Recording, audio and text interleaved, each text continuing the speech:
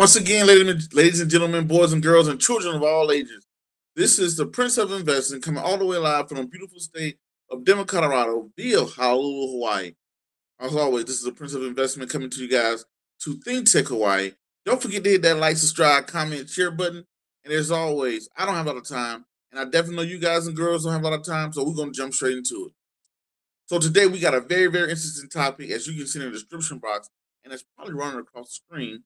We're going to talk about Sears canceling life insurance policy for retirees. Now, I saw this come across CNBC and Yahoo Finance, and the thing about it was, what struck me the most was about canceling life insurance policy because life insurance is like one of those sacred things that we rely on that we think we can have even when the economical collapses happened in 2000, 2008, 1929, Great Depressions and recessions, we always see insurance become intact. So in this episode, we're going to talk about why, how to protect yourself, and what's really going on when a company does something like this. So the first thing is why. Why is Sears canceling its life insurance policy for its retirees? It's talking about 90 some thousand retirees. As we know, the retail giant Sears have struggled over and over for many, many years with keeping up with the growing and its shifting economy. For prime example, who goes to malls as much as these days? As much as these days. So, for prime example, people can sit at from the comfort at home and order food. They can order a cab. They can uh, go on Amazon, go on a number of other websites to order what they want. And guess what? If I can sit at home and order a pair of shoes, I'm going to do it. Versus getting up, going all the way down to Sears and seeing if they even have what I want, going through all that crap. I just rather say, hey, I just sit from the comfort of my home, from my iPad or tablet, and buy what I want. Think about it. On subways, what do people do all day? We just thumb around, thumb around. You see people at bus stops thumbing around. Heck, you even see people in traffic thumbing around, right? So that's what people do all day. And Sears has been greatly affected by that. The number one reason being is massive amount of retail real estate. So for prime example, it hurts their bottom line, what they like to call top line heavy sometimes. So for prime example, all of those buildings that you see in the malls, all those big Sears signs, those lights, those things like that, those are heavy burden. It reminds me of the company called Blockbuster. Who remembers Blockbuster? So Blockbuster, when Netflix came along, it had a hard time competing with Netflix. The reason was Netflix overhead was so low because how much stuff does Netflix really needed to operate? It needed probably like one big warehouse to mail off movies back and forth, what it used to do. Then it also needs just one place to broadcast across the world. Because when you really boil it down to it, Netflix just a website and app versus a Blockbuster. Blockbuster had so many employees. It had uniforms, lights, water, gas. It had so many trucks to go pick up the movies, drop off the movies. So it was a lot of hard assets that was physical that it needed to require to run every month. So versus Netflix, since they had a very low overhead, you have a very low overhead. That means profits can rise very fast because to operate doesn't cost that much. So it kind of that's kind of if we shift topics into not shift topics, but to come back to that topic of Sears, that seemed to be his big problem.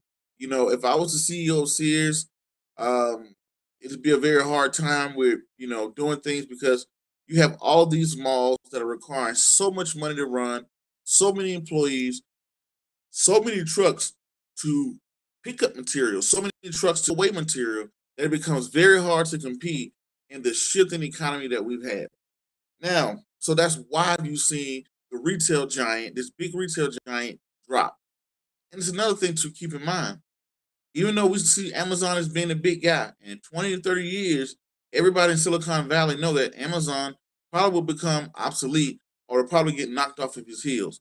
You know, it's just that's just the nature of the beast. Nobody is at the top of the food chain for too long.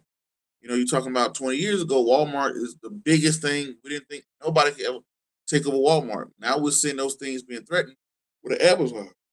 Now, um, so that's one big thing. with the system going around. That's why they're cutting. Now the next thing is the protection. Why are they losing their protection? The only way you can, inside of Sears' agreement, the only way that people can lose their policy is that if the company goes bankrupt, which is not too far from doing it. I think it filed for bankruptcy back in October, but someone made a bid of like a $5.2 billion to save it. But a company stepped in, the federal government stepped in and said that it would protect their life insurance. But the question is, how are regular everyday people protected? Now, this is the part I don't like. This is the part that I don't like. Let me get into what I do like about it. The part that I don't like is that Amazon, not Amazon, thinking of Amazon, but Sears has paid so much money to its investors throughout the years. It paid four times of what it owed on its life insurance to its investors. So, for prime example, if I insure somebody for $50,000, like, hey, if you die, I'll give you $50,000. That means that I need to have that $50,000 set aside to be able, just in case you die. If you don't die and the policy lapsed, then I just collected those premiums, right? So the thing about it was, the same time Sears had this money to be able to pay for its life insurance, but instead it was paying dividends four times as much as it owed in life insurance. It was paying to its shareholders. So people like us, you, I, who buy stock. For prime example, I receive dividends from McDonald's. I receive dividends from Verizon. I receive dividend, and the list goes on, right? From index funds or whatever the case may be, different stocks. So why was Sears paying shareholders when it owed life insurance? So when you look at that, that's the thing that I don't like. Whereas in that they value their investors more than they value their loyal employees who work with the company, someone up to 30 years that were going to lose their policy, right? Because what it could have done was put that money to the side to be able to ensure those policies that it issued and to make good on its promises. But instead, it was just deliberately paying to its shareholders. Now, Prince, you said it's something that you like about this. Now, of course, I don't like anybody being affected by anything, but it's one of the notions what got me into investing. The thing that got me into investing was when I looked at the grand scheme of things and I looked at the grand scheme of the world, I noticed that the world was catering to or was always benefiting business owners, investors.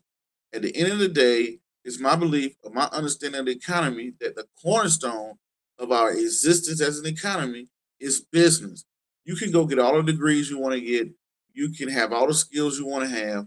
If those skills and if those skills or that education is not valued by a business owner, it's essentially useless.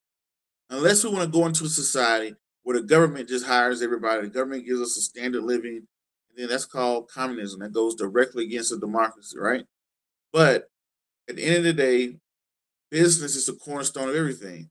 I can have all the skills, have all the networking I want, but if I can't network with someone and someone doesn't spend money on my products, if people don't buy my products, I don't have any employees. If I don't have any employees, that means people don't have a job.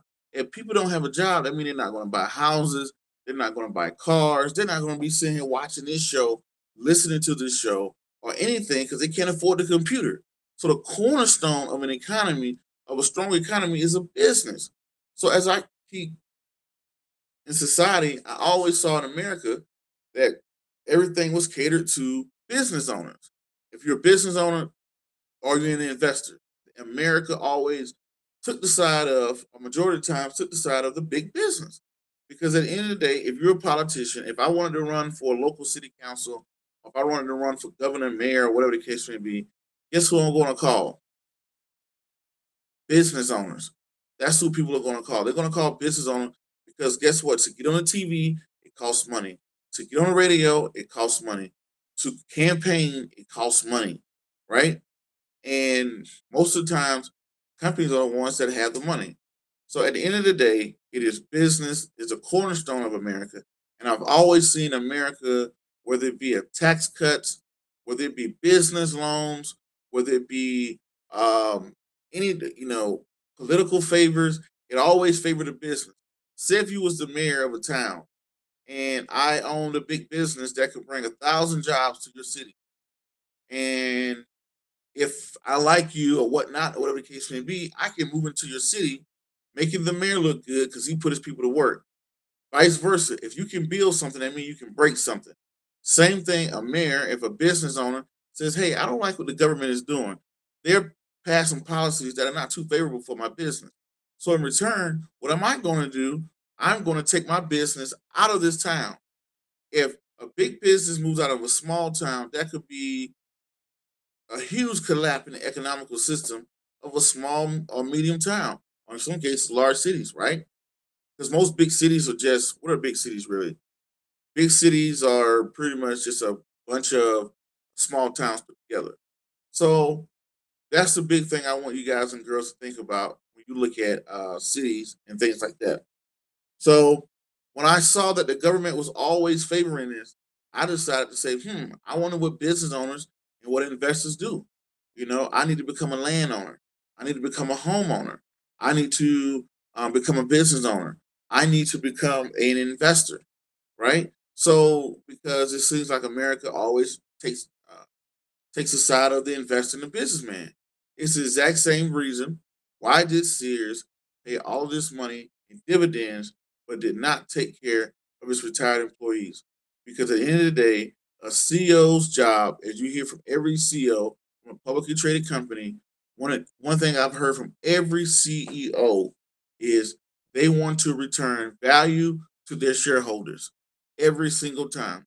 Oh, we want to grow the business, make profits, return value to our shareholders. Because my shareholder is an asset because they're putting money inside of my pocket to keep me alive. Versus some people start to look at our old employees as liabilities.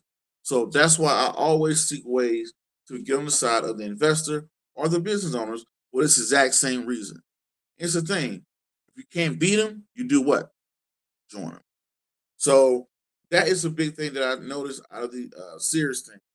Now we know Sears was this big conglomerate. Sears was almost like Walmart is today, pretty much. People used to go in there to grab the appliances, all type of things.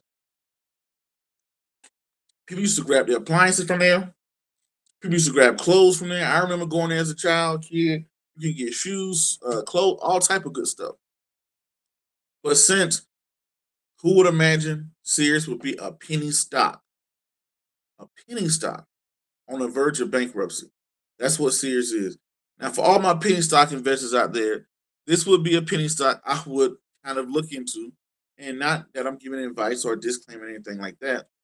But the reason why I would look into this penny stock is because I know the brand, I can research the brand, I can understand, I can look at the 10K, I know what the company is. It's pretty easy to understand.